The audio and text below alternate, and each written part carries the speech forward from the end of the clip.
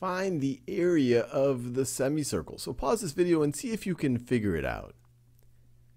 So let's see, we know that the area of a circle is equal to pi times our radius squared. So if we think about the entire circle, what is the area going to be?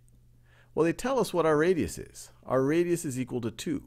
So the area, if we were talking about the whole circle, it would be equal to pi times 2 squared. Pi times 2 squared. 2 squared is, of course, 2 times 2, which is equal to 4. So our area is going to be equal to 4 times pi. Now, I wouldn't put 4 pi here because that would be the entire circle. They want the area of just the semicircle, of just this region right over here. Well, the semicircle is half of the circle.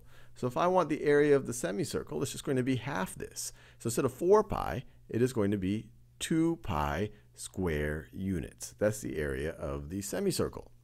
Let's do another example.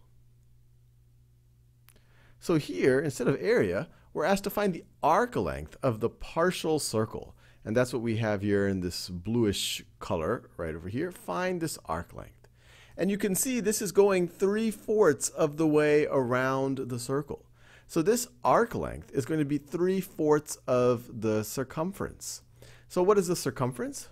Well, we know the circumference is equal to 2 pi times the radius.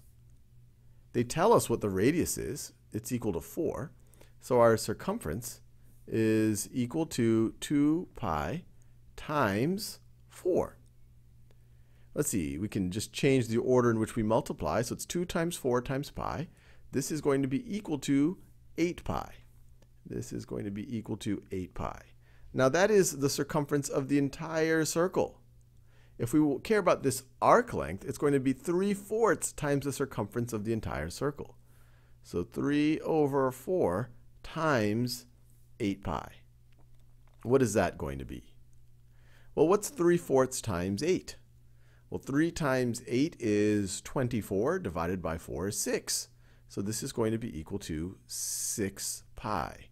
Another way to think about it, 1/4 of 8 is 2, so 3/4 is going to be 6. Or another way to think about it is 1/4 of 8 pi is 2 pi, and so 3 of those is going to be equal to 6 pi. So the arc length of the partial circle is 6 pi. And once again, we knew that because it was 3/4 of the way around. The way that I knew it was 3/4 is that this is a 90-degree angle. This is 90 degrees, which is 1/4 of the way around a circle. So the arc length that we care about is the 3/4 of our circumference.